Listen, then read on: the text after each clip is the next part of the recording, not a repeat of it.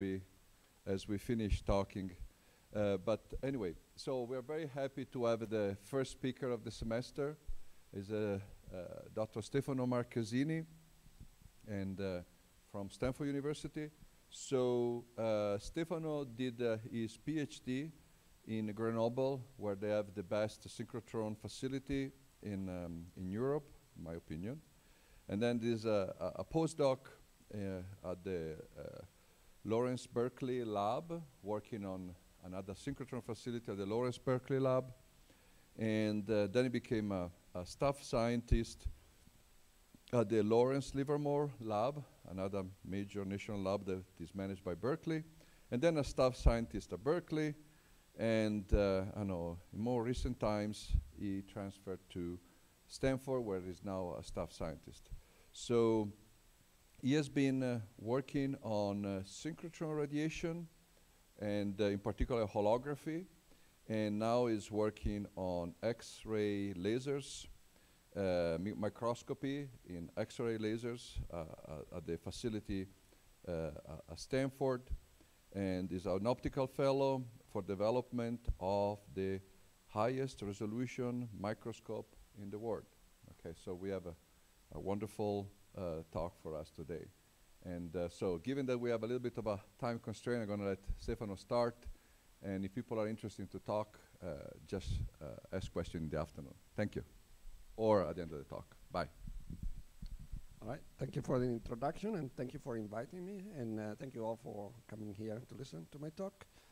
So I have a little bit of a time constraint, and I have a lot of slides, but I'll recap once in a while in case people miss pieces. So as Professor Zanolin explained, I'm going to talk about high throughput X-ray imaging, which is work I've been doing at various places, France, Berkeley, Livermore, and now Stanford Linear Accelerator. You can see the building here, the Stanford Linear Accelerator. It's a mile-long building. It used to be one of the longest building in the world before the LIGO, I think, building. And it's a linear accelerator that produces very powerful X-rays, X-ray laser. It's a billion-dollar machine, but in case you wonder. So my talk, I'm going to talk about X-ray imaging. I give you a kind of an overview, not very detailed, but X-ray imaging, X-ray sources, different X-ray sources, and then different methods and what you can do with these things, and some variants, different kinds of imaging methods, such as holography, tachography, and so on. So let's say that you have a new material, or a new protein, or a new drug, and you want, or someone brought back a sample from a space mission, and you want to know where things about your sample. Typically, you want to know the structure, either the composition, chemical composition, or also where the atoms are, the atomic arrangements. Also, normally, if it's material of interest for electronic applications, like a photovoltaic or a microchip, you want to know or like a superconductor or semiconductor, you want to know the electronic properties. And also, you want to know the dynamics. So what happens when you hit the sample with a laser or with a hammer or whatnot.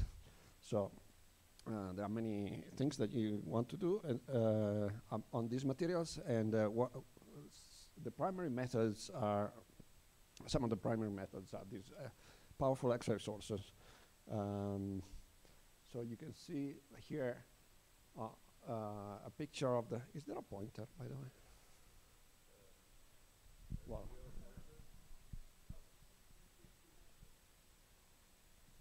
Anyway, so you can see here a typical picture. This is the most standard application of X-ray imaging, but for medical application. But thank you, thank you. But what we do in these much more powerful X-ray sources, if you look at the brilliance or the amount of photons in a given phase space, the tubes that are used for medical imaging are down here. And if you go up 20 orders of magnitude, you get to an X-ray laser. So an X-ray laser will completely destroy your sample while you're studying this but it gives you much more detailed information. So when you do X-ray imaging, typically what you want to know from X-ray imaging, you want to know the reason why we use X-rays, and why we want, and what are the characteristics that we want from an imaging method. So one thing, first we want good contrast and low noise. So you need a bright source. Then you want to be able to go through the material and penetrate through it in order to see what's inside. And that's why we need X-rays. X-rays are good at penetrating the material. And then also, if you're looking at small things, you want to have a high resolution.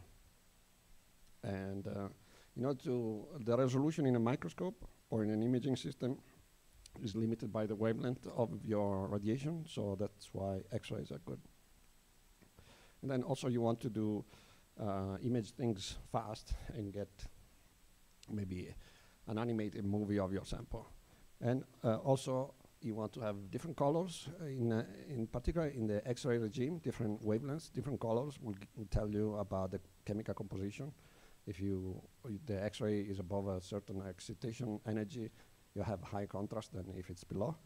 So by tuning the wavelength or the energy, you get different type of contrast. You can select different chemical or see different chemical elements. Then also you want to, in principle, get a 3D image of your sample. And also, even though you want high resolution, you also want to look at big samples. And possibly you want to avoid destroying your samples. So getting all these characteristics in an imaging system is difficult, not impossible, but so you can kind of have to adapt to the particular science of your sample that you want to study, the type of microscope or imaging system that you want. So for X-ray sources, you have different types of X-ray sources. One is a synchrotron, where it's a circular accelerator. You can see here a picture. This is about 10 meters long. The whole synchrotron is maybe 200 meters wide. And so there is a ring, electron beam that is accelerated inside this ring, and tangentially it emits X-rays. And so attached to each of these tangent points, there are pipes where the X-rays come out. And attached to these pipes, which are called beam lines, there are different instruments. There is like a microscope, a spectrometer, an electron diffraction. And so in this particular synchrotron, for example, there are 40 instruments that operate simultaneously, all doing different experiments. You have users that come from different disciplines: biology, chemistry, material science, space, some space samples, or microchips, electronics, photovoltaics, and so on. So overall, within the United States, these kind of machines serve roughly 10,000 scientists a year that come and do experiments and try to characterize their material. If you look at, so you have these two types of X-ray sources. One is this circular accelerator that produces synchrotron sources. The other type is a linear accelerator, where the electron beam is much smaller, and it goes through a very long magnetic structure. And inside here, the X-rays are they start like a synchrotron, and then as they continue propagating, they start to amplify themselves as they propagate together with the light. And so you get laser amplification, and you got a factor of 1,000 or 1 billion times more peak power out of this than out of that. So you can do, so if you look at the different X-ray sources, the synchrotrons are somewhere here. Standard lasers are here. They only produce up to a certain low energy light, down to up to some UV light. And in the X-rays, to a hard X-ray regime, you need at least a synchrotron. And so you can see that the brightness, well, it keeps going up over time due to improvements in the in the accelerator structure that can focus the electron beam and produce a brighter source. And then if you go with a free electron laser with a linear accelerator, you get many orders of magnitude brighter peak power. And so now the next step, so this is where we are now, but the next step is going to be another factor of 1,000 by increasing the repetition rate of the laser. So you can see the average brightness is going up by 3-4 orders of magnitude by having this higher repetition rate. And there are other sources, the European XFEL, that at the moment is more powerful than, there's always a race in these sources. So, but very soon, this year, the linear coherent light source at Stanford Linear Accelerator will go above that. So, for those who were here, or just a little recap of what I said, when you have X-ray imaging, why do we want X-ray imaging? Well, X-rays enable high penetration through the materials. Therefore you are able to look inside the material. And then the other thing is the X-rays. The X-rays, if you look at the large scale, like a human scale, the X-rays behave like rays, so they go straight. And what you get is as you go through a material, you get an absorption contrast. And so you can get an absorption image of your sample, and then you can rotate your sample and get the three-dimensional information. But if you want higher resolution, you need some kind of microscope. And so either some kind of lens or a computational method that gets away with the lens. And then what is the contrast that you get? So as we just look at the rays that go through the material, you just see how much of these rays are absorbed. But if you are, in general, when X-rays go through some material, so you have an X-ray coming onto your sample, you don't know what the sample is, and what happens is you get some absorption of the sample and some refraction. The refraction will basically change the wavefront and slow it down. And then you have scattering, where the X-rays are scattered out of the straight path. And plus, inside the sample, the X-rays will excite the electronic, the electrons in the various orbitals, and so you either get emission, photoelectron emission, or other types of electron emissions out of the sample. You can get fluorescent, so when the X-rays, when the electrons fall back in a lower orbital, they will emit some fluorescent light. That can be X-rays, or it can be visible light. And then also you have inelastic scattering.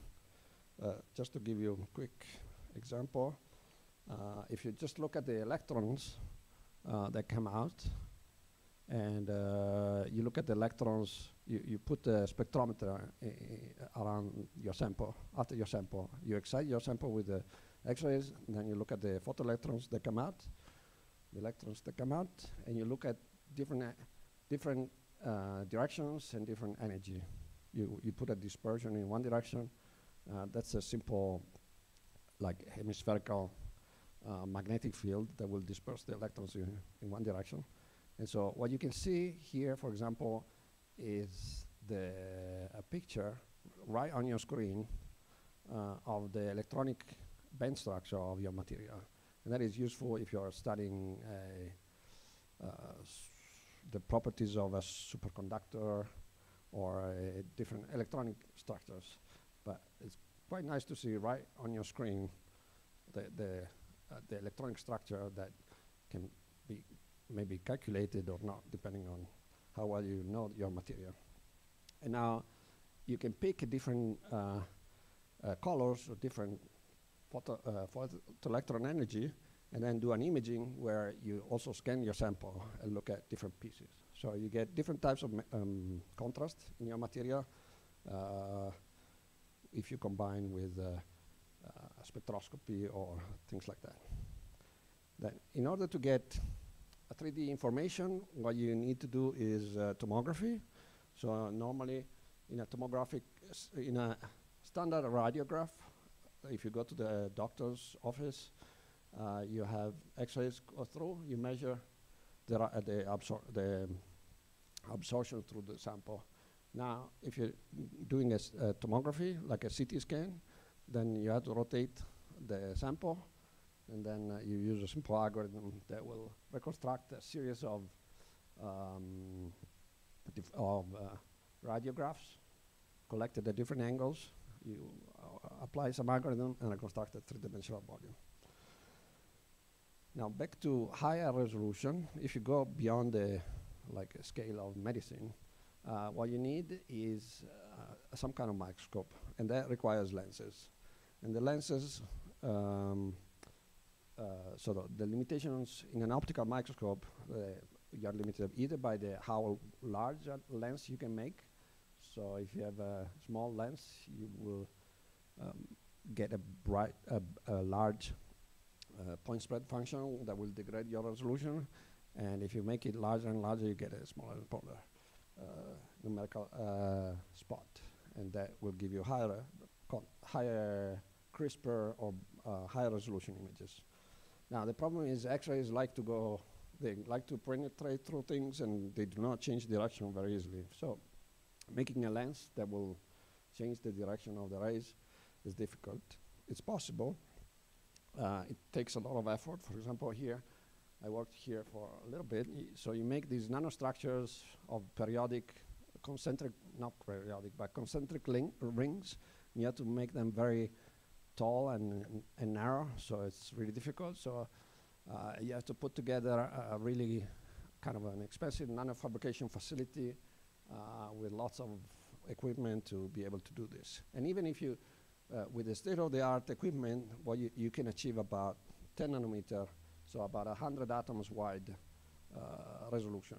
You cannot make an X-ray, even though the wavelength will be good enough to do atomic resolution, it's technically not feasible to achieve it because of this, the difficulty of making lenses for X-rays. So another option is to just, instead of, so in a normal microscope, you have a sample, you hit it with a beam, with some light, then you have a lens that magnifies your image, and you take the image here. Now, what you can do is just get rid of the lens, and you put your detector here, and you collect the diffraction pattern. And then the problem is, how do you get from the scattering pattern or the diffraction pattern, how do you get from here to here? And this is a complicated problem. In this particular situation, it's called diffractive imaging. That requires to solve the phase retrieval problem. It's one of the standard classical problems that you will encounter in physics, at least in imaging.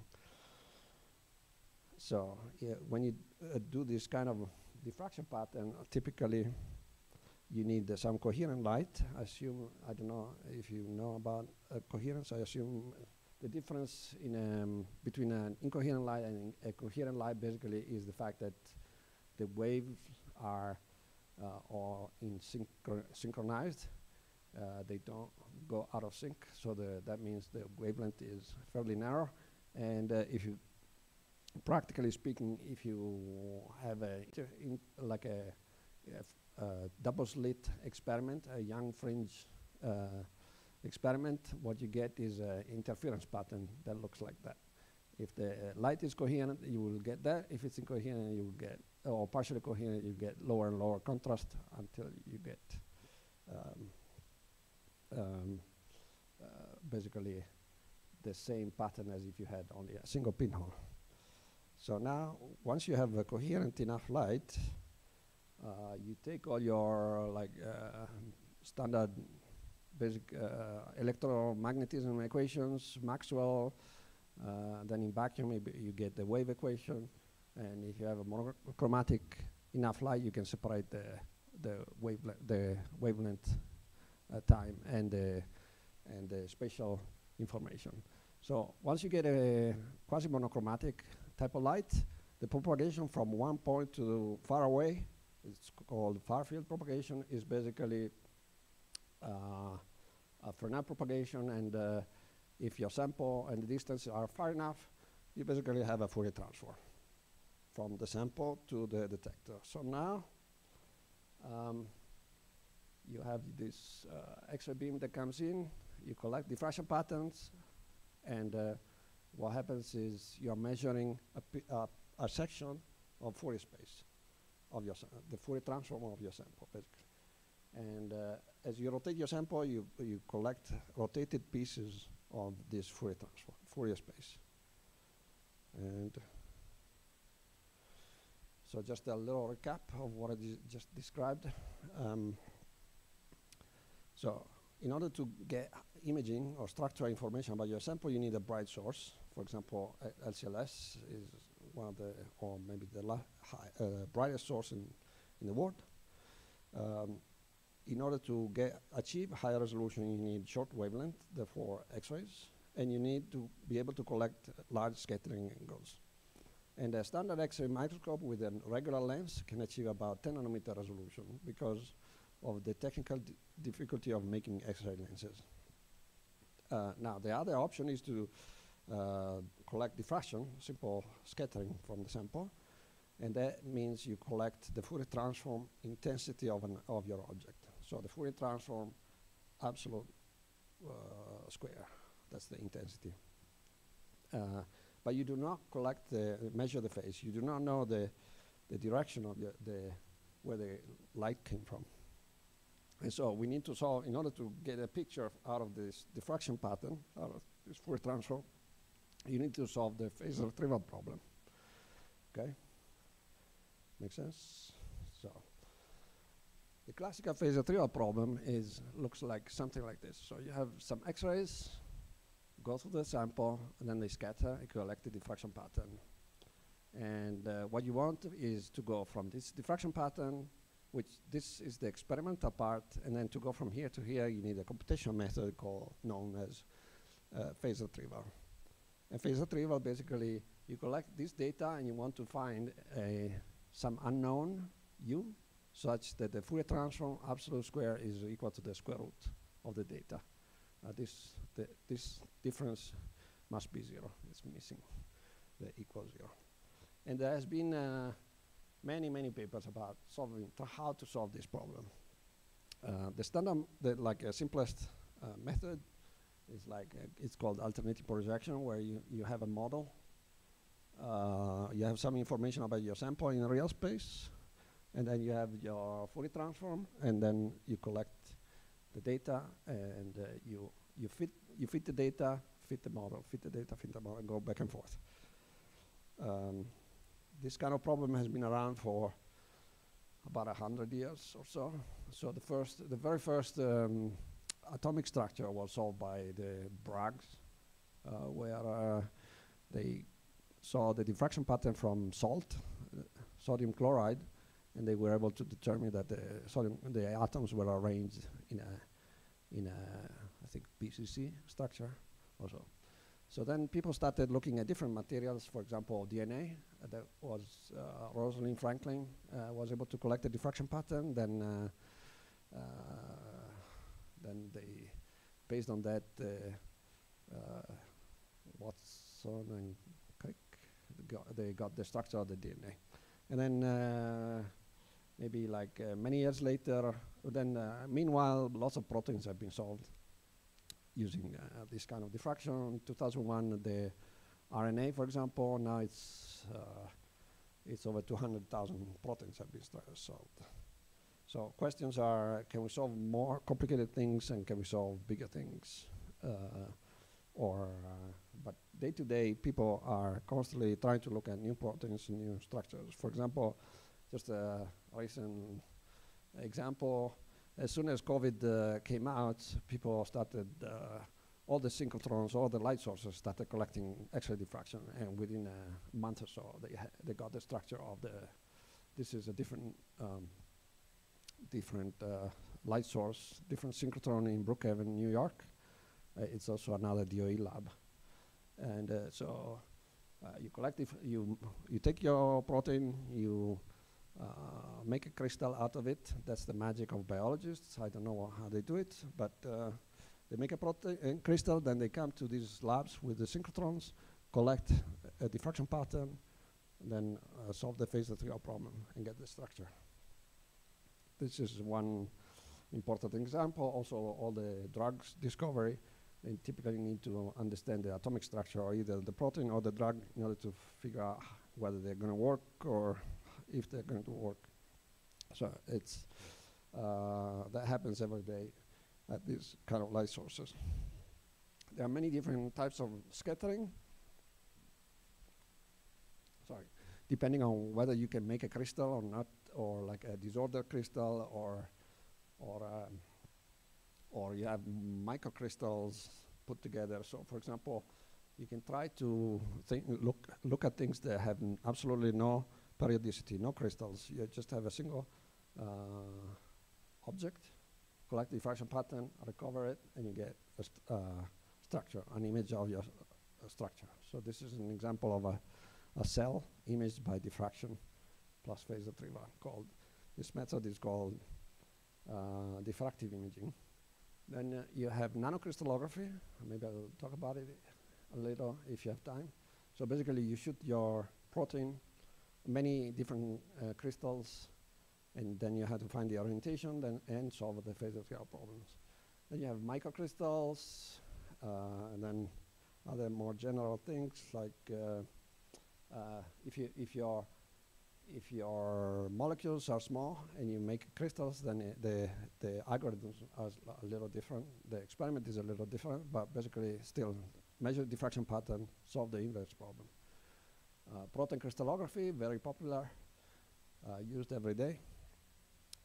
Solution scattering, you have a randomly oriented protein, and somehow they're still able to reconstruct. So just to go through these experimental methods. So you have, in the single particle imaging, you collect the diffraction pattern, which is the Fourier transform square, times a mask. If you have regions of your detector they are either too bright or too or blocked. So there are typically parts of the data that are missing. You have protein crystals, so you have diffraction patterns that look more like spots, and this is because of the periodicity of your sample. So you have a Fourier transform square, you have the sampling due to the periodicity of your structure plus a mask. So if you now have different wavelengths hitting the sample at the same time, you also have to average over different wavelengths, and so your measurement is now the Fourier transform modulo square with a mask, but average over different wavelengths and then with a beam stop. But generally, you always have to reconstruct this from this data and then recover your sample. There's another example where you have a single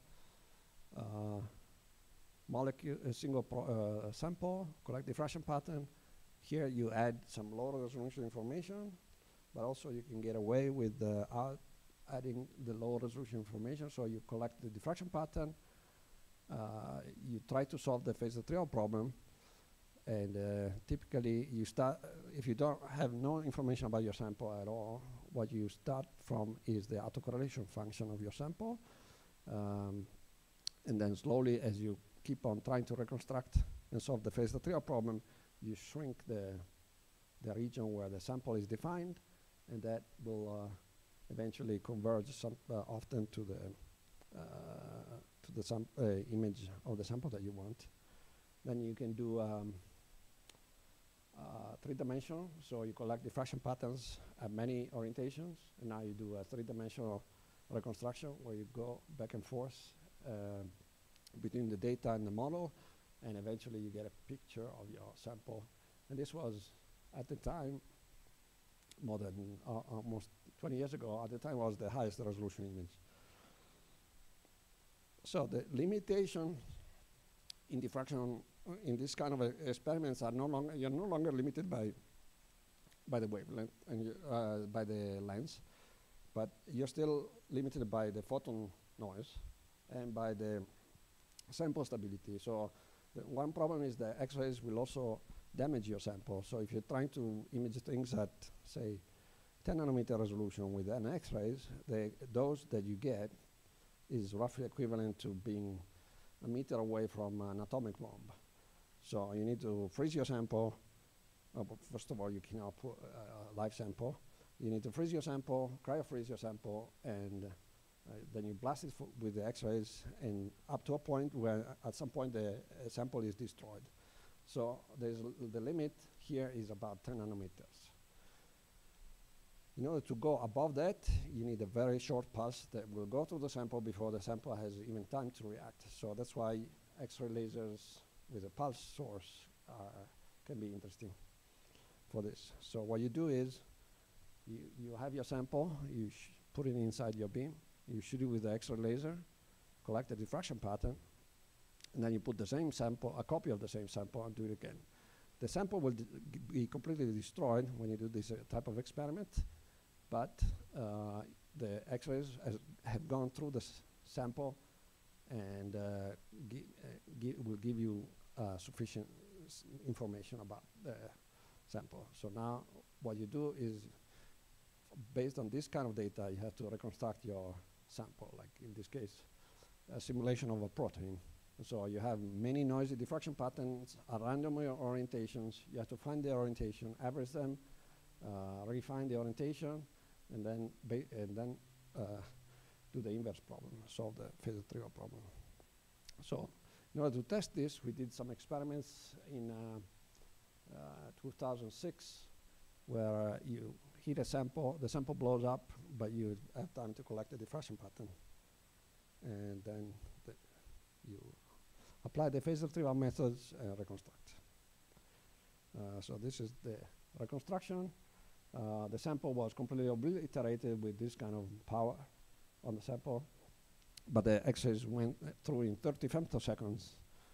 So we managed to look at the diffraction before it was destroyed.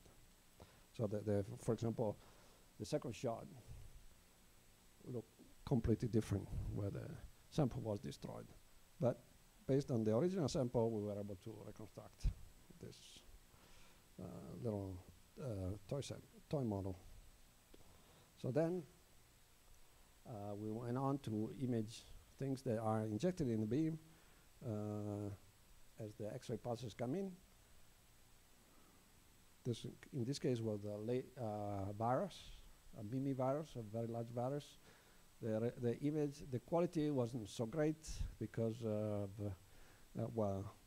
the limitation of the source at the time, and also the virus, since it's quite big, it's a little wobbly, so it's not exactly reproducible. But anyway, so some progress has been made in this direction. But let me just recap a little what we discussed. So for imaging, what you need is a very bright source. High resolution requires, in order to get the high resolution image, you need a short wavelength and to be able to collect large scattering angles. A limitation of your resolution is radiation damage. Your sample can be destroyed by the radiation as you're looking at it. And so in order to go beyond this limitation, you need a very short pulse that will go through the sample in order to go through the sample before it has time to react. And this is of the order of 10 femtoseconds. And now the new lasers start to be faster than that, but still the peak power is maybe not enough to do single proteins. But you can still image many other things, and including nanocrystals. And in order to reconstruct this, there is a lot of effort in solving the computational problem that is called phase retrieval or generalization of it. And so the typical tutorial for phase retrieval is that you start you initialize your model, your initial image. You apply your initial constraint. You know, for example, that the protein has a certain maximum size. Fully transform, enforce the data, then propagate back, enforce the model again, and you go back and forth. In reality, this simple algorithm doesn't work very well because you have this is it's called alternating projection, but the two constraints that are being applied, the fitting of the data, especially, is non-convex, and that means that you're trying to find the intersection between a convex constraint, a convex set of structures that are constrained by, for example, a support region, and the fitting the data, however, is non-convex. That means that you have, if you just apply alternative projection, you can end up in a region where you have a local minima. So there are other methods that go beyond that. But also experimentally, I'm going to go quickly through a couple of more. So so there are a couple of methods that allow you to solve this inverse problem that are more experimental and more hardware-based. One is holography, X-ray holography, and then there is Bragg CDI that I will skip, and then why is it say tomorrow? Wow. And then I'll show a little bit of tomography. Sorry, tychography, which is another interesting technique that has been growing in the past 10 years or so. So if you remember the properties of a Fourier transform, when you collect the Fourier transform absolute square and then inverse Fourier transform that, you get the autocorrelation of your sample. So now, if your sample looks like this, the autocorrelation will look something like this. And the idea is you have to go from here to here, back. And that's a difficult problem. But if you put a dot, a point, next to it, then the autocorrelation of these two objects will contain the autocorrelation of the big object and the cross-correlation between the object and the point. And the cross-correlation between the object and the point will give you a copy of the original sample that you wanted. And that's called Fourier holography. So basically, what you have to do is put a reference point near your sample, collect the Fourier transform magnitude square, and then select the region of your sample, right? So sounds simple, but not so simple because you have to fabricate this reference point next to it, or a reference light source coherent to this. So, so back in maybe 2004, some guys in Germany, Berlin, Bessie synchrotron, they made it with a focused ion beam. They nanofabricated a sample, put the magnetic film here, and a reference point nearby. The X-ray beam goes through, collect diffraction pattern, and then they get a picture of the magnetic field information. In particular, they use the dichroism, which is a contrast mechanism that you can get from magnetically oriented materials. If you go at the absorption edge of the ion in that particular material, if the ion spin is oriented one way or the other, you get a different contrast. So you could get the magnetic field information at nanoscale resolution. Now one problem is that there's very little light that goes through this pinhole, and so the signal to noise and the photon shot noise becomes quite bad. So one way around is to put a set of pinholes instead of just one. You put a set of pinholes. In particular, this is a specifically structural set of pinholes that is called uniformly redundant array, whereby all the distances are repeated the same amount of time. So that makes the inversion, the deconvolution easier. So you get the correlation, the autocorrelation of this, and the cross correlation between the two, between these two, and so you have this sample, collect the diffraction pattern, do an inverse Fourier transform, then you select this region, and you have to deconvolve with this particular structure, and that particular structure is made in such a way that the convolution is easy, so you get a picture of the original sample that you wanted. You can also do it on the fly, so you send multiple samples, and once in a while you're lucky enough that the two samples, the reference gold nanosphere and the sample are in the same region, and you hit it with a free electron laser, get a diffraction pattern, and you get a hologram of the particle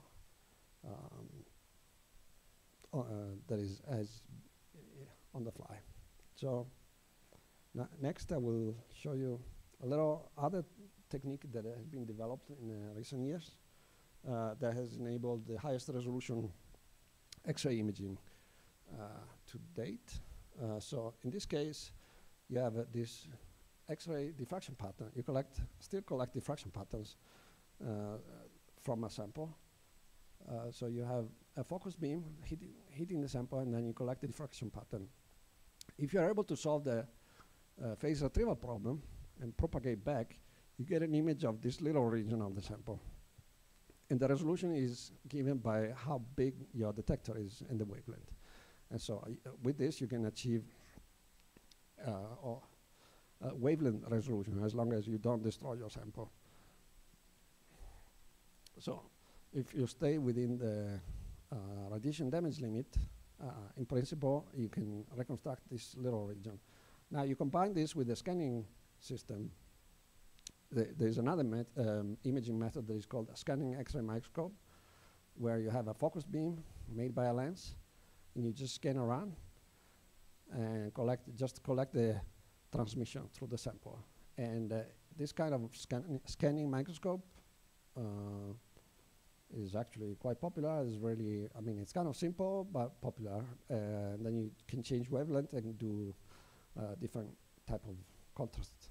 Look at different contrasts, look at the chemical, what are the chemical elements inside here, what is their binding state, so whether it's oxidized or not oxidized, and you get also you can look at a very large sample.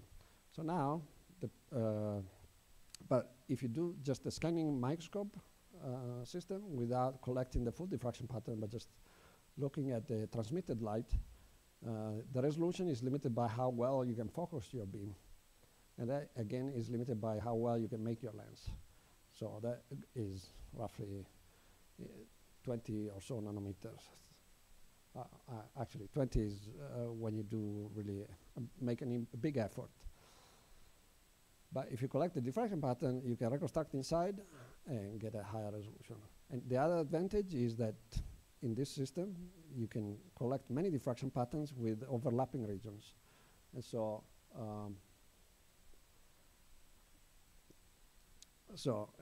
you have if you use a small step size, you have a redundant set of information that enables you to solve this inverse problem much more efficiently and more reliably. So what you have is, and that will give you a high resolution information of a large sample down to the wavelength limit. So what you have is a set of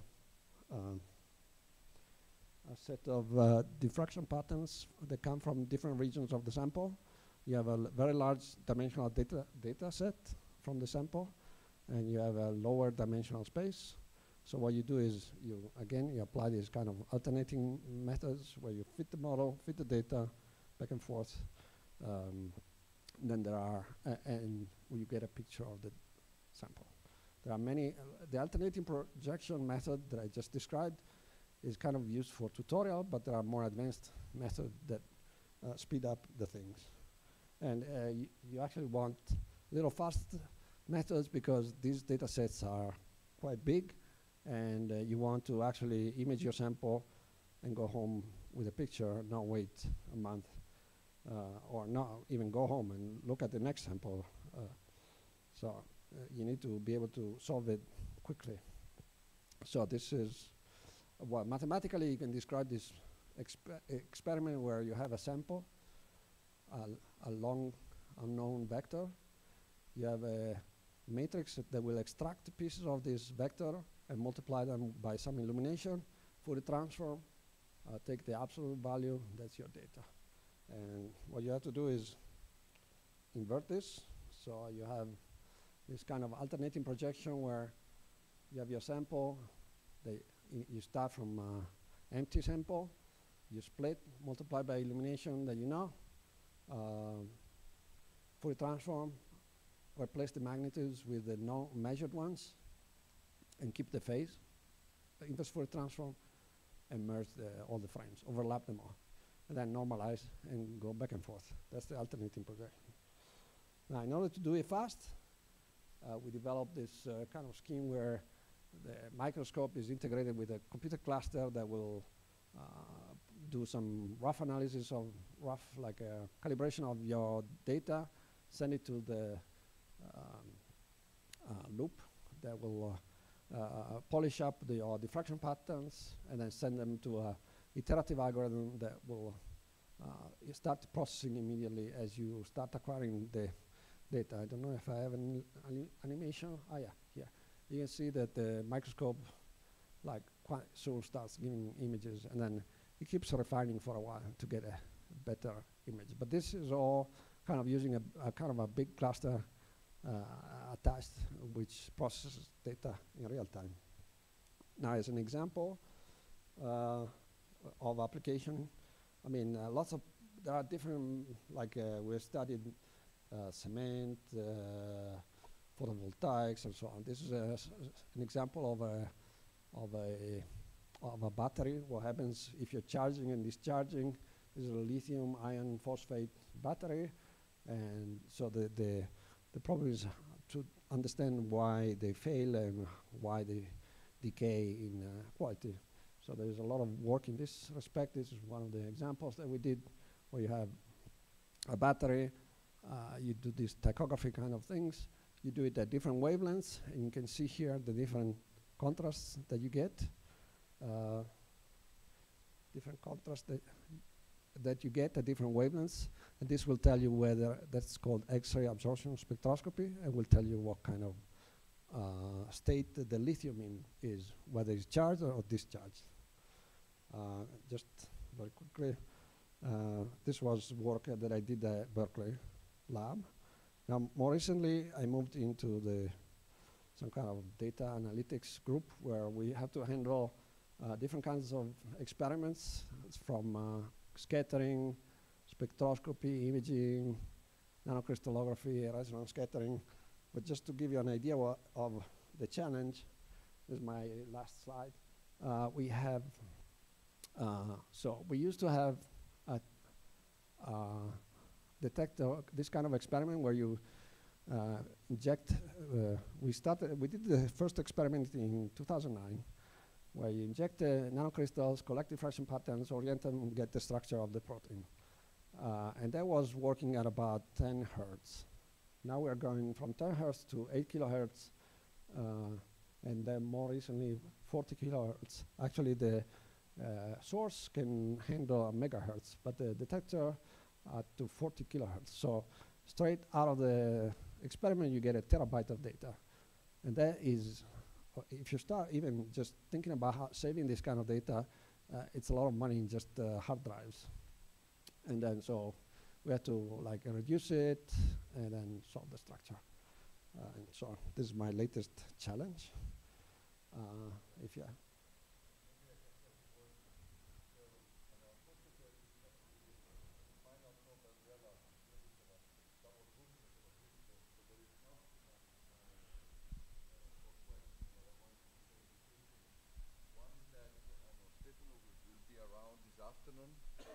So if you have any question, you can come to my office and ask him. The other thing that I want to point out is that here we have a lot of students that are familiar about what we can do with light with telescopes. And then some students are familiar with about what we can do with light with I know, Michelson or different version of laser interferometers we use in LIGO. And sometimes these two communities, they say, oh my gosh, I really have a great grasp about what we can do with the electromagnetic waves. And I think the talk of Stefano today, I know, give you an idea that there is at least another continent of a lot of interesting things that can be done. And so I hope you guys keep broadening your interest on different aspects of electromagnetics. So as I said, unless someone has a burning question, try to carve a few minutes to come this afternoon and talk with Stefano if you want to. Let's clap. Let's thank the speakers. Molto bene.